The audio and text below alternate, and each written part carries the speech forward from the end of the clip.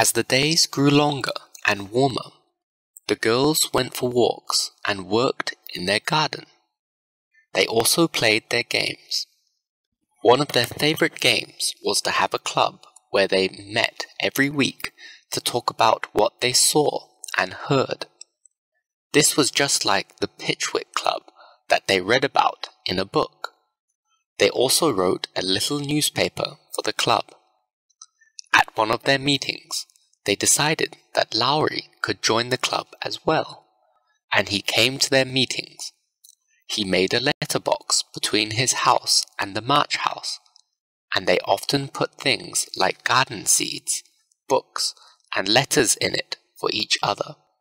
They didn't know that one day it would hold many love letters. At the beginning of June, Meg and Joe both had a long holiday. The King family went to the beach for 3 months, and Aunt March went to Plumfield. Both girls were very happy to have a rest from their work. "What are you going to do?" asked Amy. Meg said that she was going to stay in bed late every morning and do nothing. Joe said she was going to read books and play with Lowry. Beth and Amy decided they would stop their lessons too and rest like their sisters. "You may try it for 1 week," said Mommy. "I think you will discover that all play and no work is as bad as all work and no play." The next morning, Meg came down late for breakfast. The house was untidy. Then she sat and thought about the dresses she would buy this summer. Joe played with Lowry at the river and then read a book in the afternoon. Beth began to tidy up her doll cupboard, but she got tired and went to play her piano. Amy sat in the garden to draw. She went for a walk and got wet in the rain. In the evening, they agreed that it had been a nice day, though it seemed quite long. Mommy and Hannah did the work that the girls usually did. The days became longer and longer, and the girls grew bored. By Friday night, each of the girls thought it had been a very long week. On Saturday, Mommy decided to teach the girls a lesson.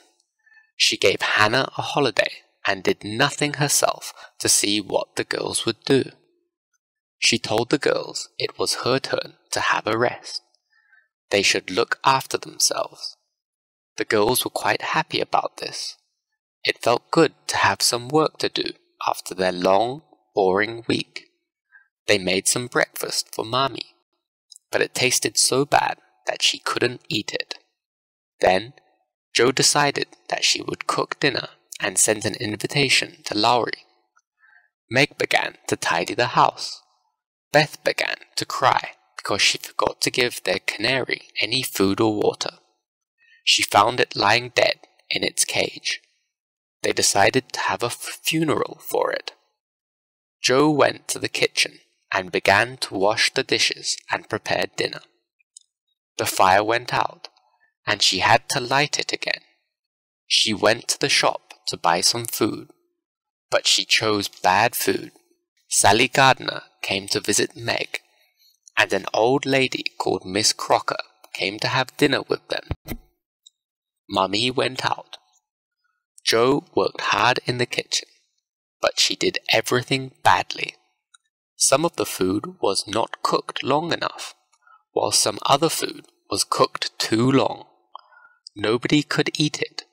She put salt instead of sugar on the fruit. Joe was about to cry when she saw Lowry looking at her. He was laughing. They all began to laugh. They had some bread and butter. After dinner, they held a funeral for Pip, the canary.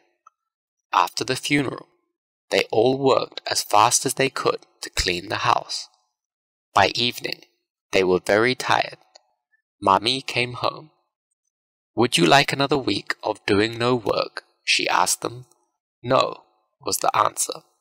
"Work is good for you, and play is good for you too," said Mommy. "You must have some of each in your life. That is how to make good use of time." "Yes, Mommy," said the girls. "We won't forget." And they didn't. Every day, Beth went to the letterbox that Lowry had made. She loved doing this. One day, she came in with her hands full. Lowry sent some flowers to Mommy. Meg received a letter and a glove. "Why is there only one glove?" Meg said. Since the letter wasn't in Lowry's handwriting, it appeared to be from his teacher, Mr. Brooke. It translated a German song into English. Joe received 2 letters. One was from Mommy, who praised her trying to control her temperature. The other was from Lowry, who invited all the girls to come and have a picnic lunch with him and the Vaughan children the next day. The Vaughans were visiting from England, and he wanted them to meet the girls. Mr. Brooke would come, too, he said. The next day was bright and sunny, and the girls went to meet the Vaughan children. Kate was the oldest, and was older than Meg. Fred and Frank were twins of Joe's age. Frank had a bad leg and had to use a crutch. Grace was 9 or 10 years old. Sally Gardner and her older brother Ned also came on the picnic. They rowed up the river to Long Meadow in 2 boats. It was not far. They played some games on the short grass. Joe was angry when she saw that Fred Vaughan cheated, but she controlled her anger and won the game. Mr. Brooke called them all for lunch. They made a fire, and they had a lot of very nice things to eat. They sat and talked and played games all afternoon, and learned a lot about the visitors from England. Even Beth joined in and talked with Frank about animals in America and England. At the end of the day, they put everything in the boats and rowed back to Lowry's house. It was a lovely day for everyone. One day, Lowry saw the girls come out of their house and go through the back gate towards the river. They were carrying cushions, books, drawing paper, and sewing bags. He wondered where they were going and decided to follow them. They went to some trees and sat there, drawing and reading and sewing. When Lowry saw them, he felt sad that he had no brothers or sisters. Beth noticed him and asked him to join them. "Why are you sitting here?" he asked. They told him that Mommy wanted them to be outside as much as possible during summer, but they remembered how important it was to work. That's why they decided to come outside to do some work. They invited him to work with them. He read to them while they drew and sewed. They looked at the beautiful view. Far away, over the river, there were mountains. The sky was blue. They talked about their dreams and hopes. Lowry wanted to travel around the world and then spend all his time playing music. Meg wanted to have lots of money and pretty clothes, with servants to do what she told them. Joe wanted lots of horses and books and lots of time to write. Beth wanted to stay home safe with her father and mother and play her little piano. Amy wanted to go to Rome and be a famous artist. They decided to meet in 10 years to see if their dreams came true.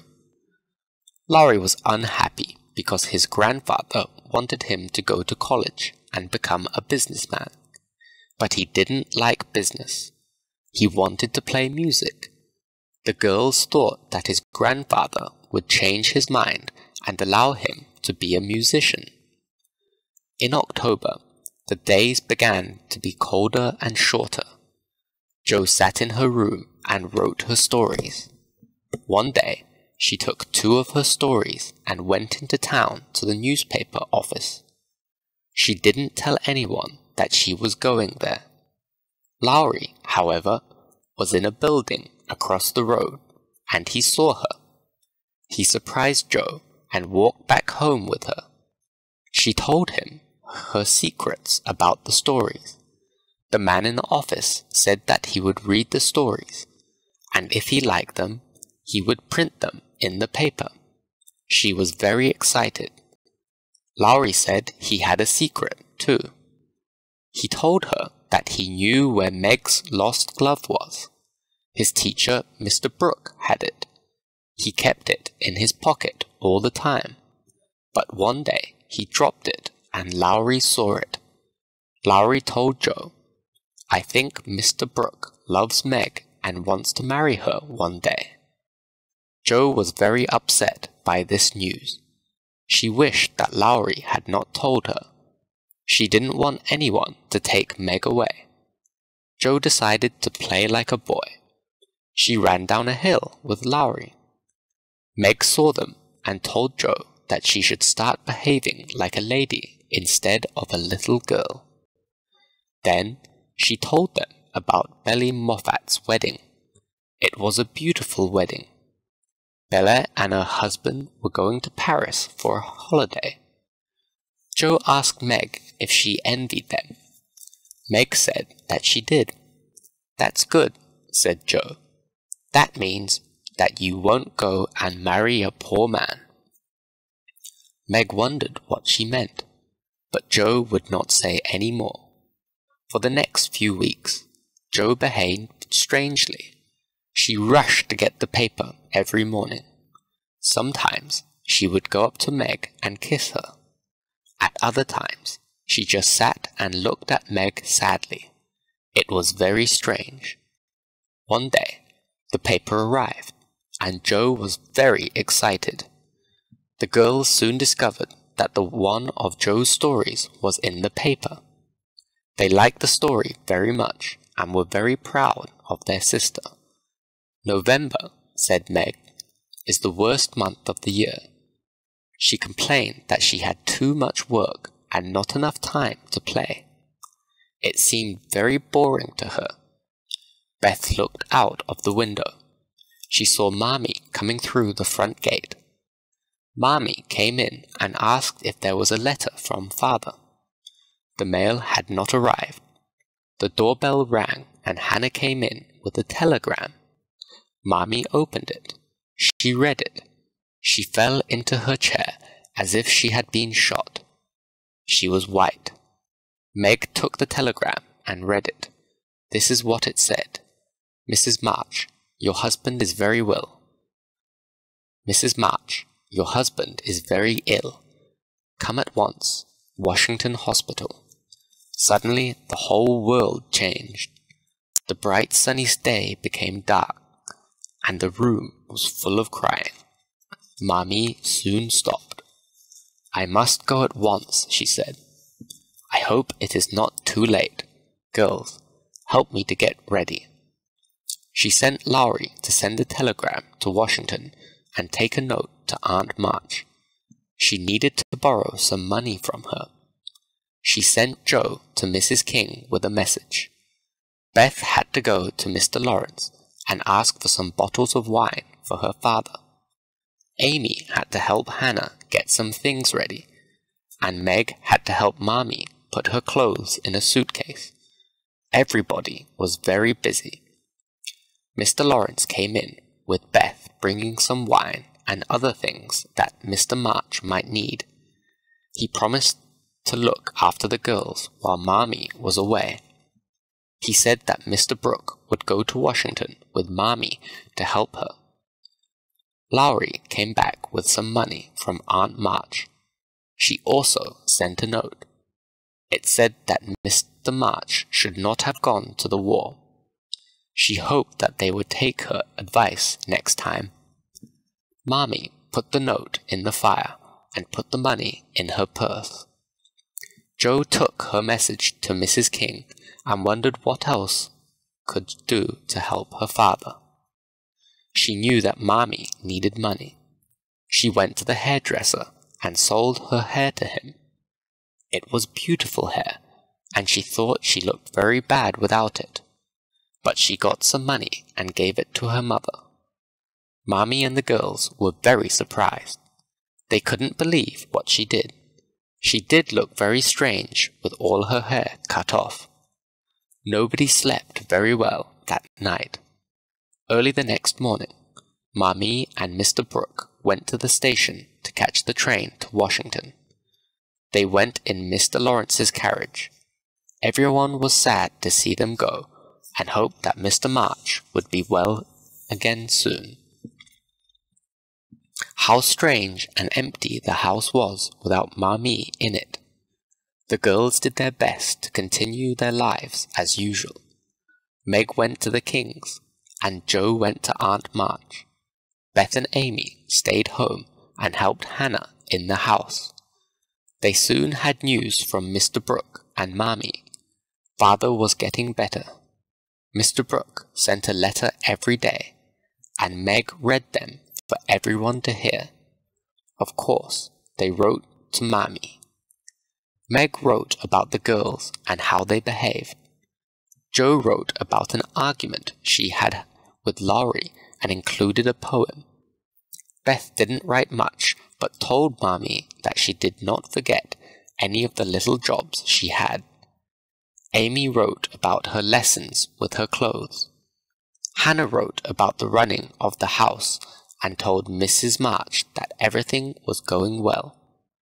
Laurie wrote a note, too, and even his grandfather wrote, offering any help that he could. Everyone hoped that Father would get well and that Mommy and Mr. Brooke would come home soon.